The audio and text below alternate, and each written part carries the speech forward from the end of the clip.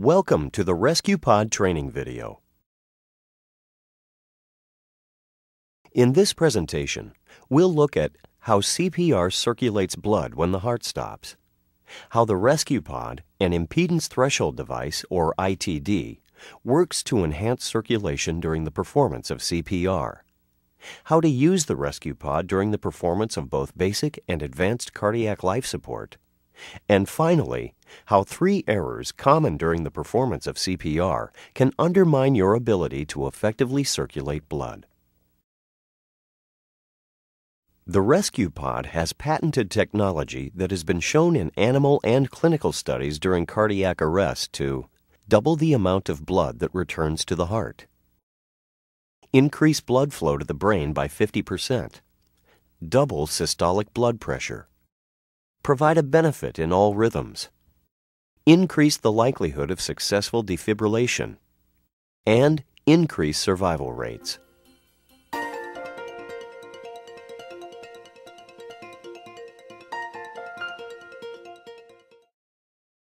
Let's begin by looking at how conventional manual CPR circulates blood. We'll use the ResQMan demonstrator shown here. The blue balloons represent the lungs, and the red balloon represents the heart. During CPR, compressing the chest causes blood to circulate forward both by mechanically squeezing the heart between the sternum and the spine, and also by creating a positive pressure that forces air out of the lungs and blood out of the heart. This is called cardiac output. When the chest wall is allowed to recoil or relax, the exact opposite occurs. A slight negative pressure or vacuum draws some air back into the lungs and some blood back into the heart.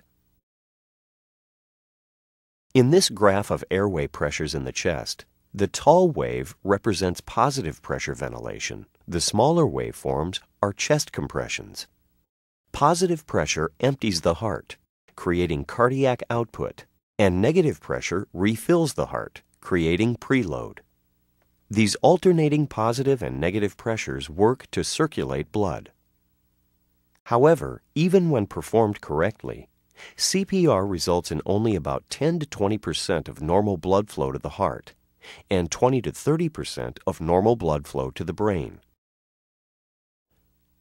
One of the reasons CPR is inherently inefficient is that as the chest wall recoils, air rushes in through an open airway and wipes out the vacuum that we're relying on to refill the heart. Thus, the heart stops filling with blood as soon as the pressure inside and outside the chest equalizes. Finding a way to enhance the intrathoracic vacuum would increase preload and lead to increased cardiac output on the subsequent compression.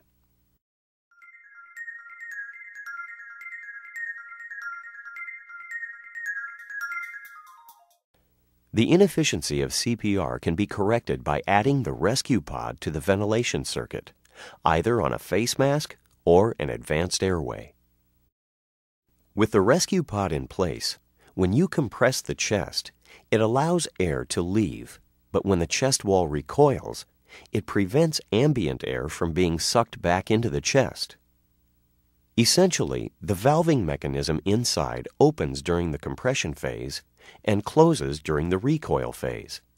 Preventing outside air from rushing in enhances the vacuum and results in more blood being returned to the heart or improved preload. Let's look at how the airway pressure tracings change when the ResQPOD is added to the circuit. You can see now that ventilations look the same, but there's an enhanced negative pressure or vacuum with each recoil of the chest wall that pulls more blood back to the heart. Studies have shown that the ResQPOD also lowers the pressure inside the head during the recoil phase of CPR. The combined effect of increasing cardiac output and lowering intracranial pressure has the net effect of significantly improving overall blood flow to the brain. It's therefore important to get the ResQPOD into the circuit as soon as possible after chest compressions are begun, so that it can begin providing its therapeutic benefits. Now let's look at how the ResQPOD selectively regulates airflow into and out of the chest. When a chest compression is performed, the patient can freely exhale. When it's time to provide a breath, the patient can be freely ventilated. It's only during the chest wall recoil phase that unnecessary air is prevented from entering the patient. In summary, here are chest compressions during conventional CPR without the ResQPOD. And here you can see the effect when the ResQPOD is applied. Even though the ResQPOD is placed in the ventilation circuit, it's actually a chest compression device because it provides its benefit during the chest wall recoil phase of CPR.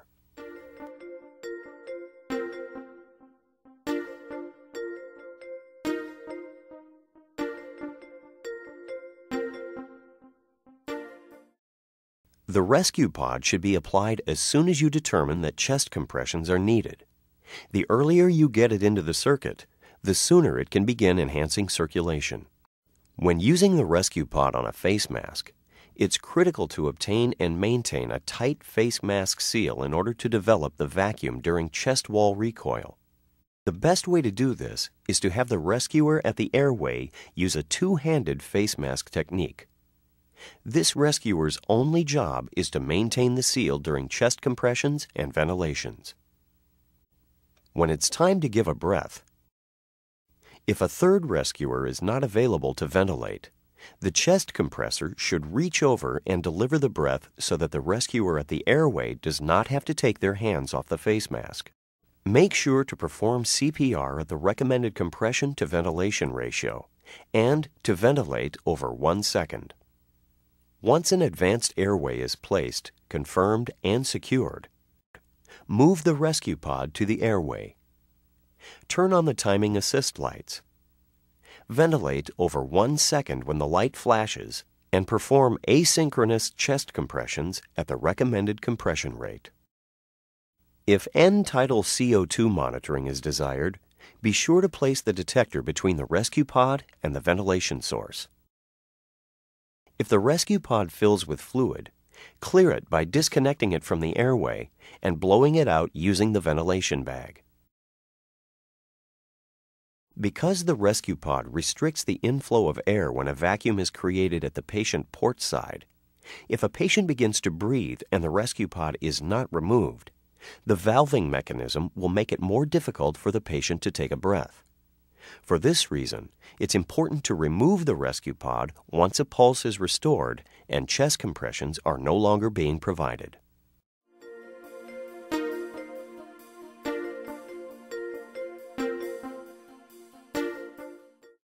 Now that you've seen how the ResQPOD works during CPR, let's discuss 3 common errors that can undermine the efficacy of CPR with or without the ResQPOD in place. The first error is hyperventilation. Every time you ventilate a patient, you create a positive pressure in the chest that wipes out any vacuum that is formed. Each positive pressure ventilation also causes a decrease in the size of the chambers of the heart, and their ability to fill with blood is reduced. Let's demonstrate. Notice that when a positive pressure ventilation is delivered, it squeezes the heart and makes it difficult for blood to return. Ventilating too often lowers the blood pressure during CPR.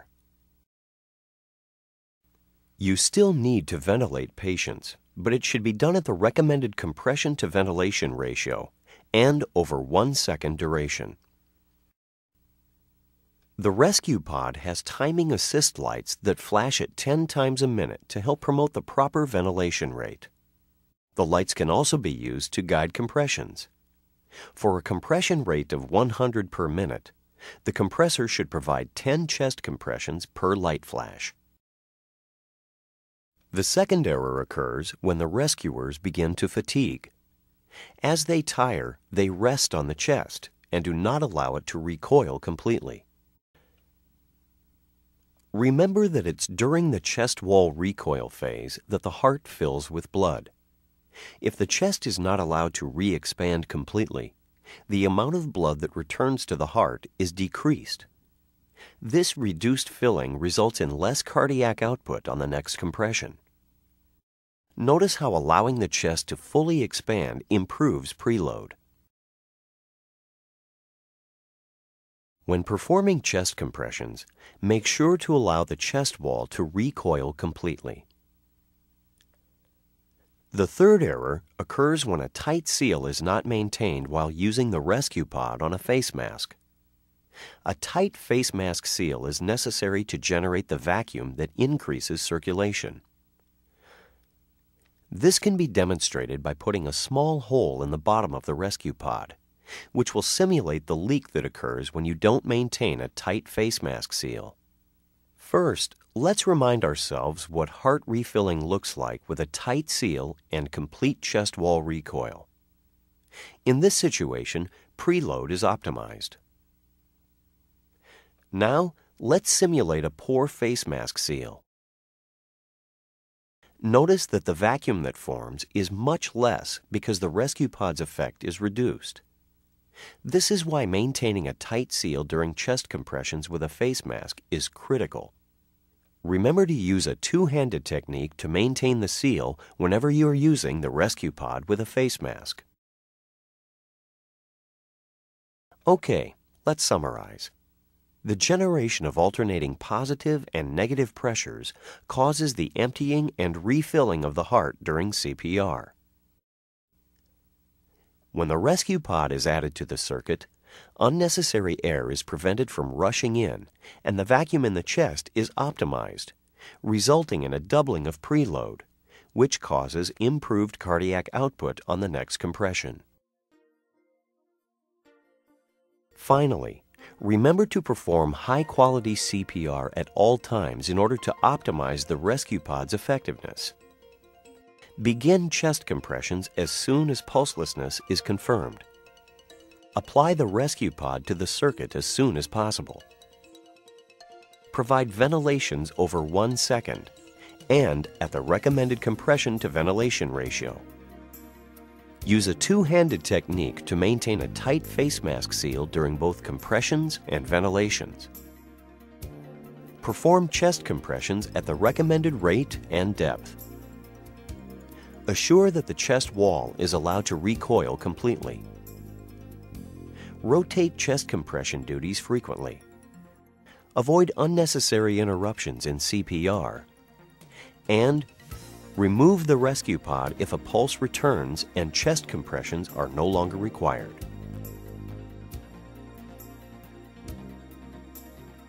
Thank you for taking the time to learn about the ResQPOD.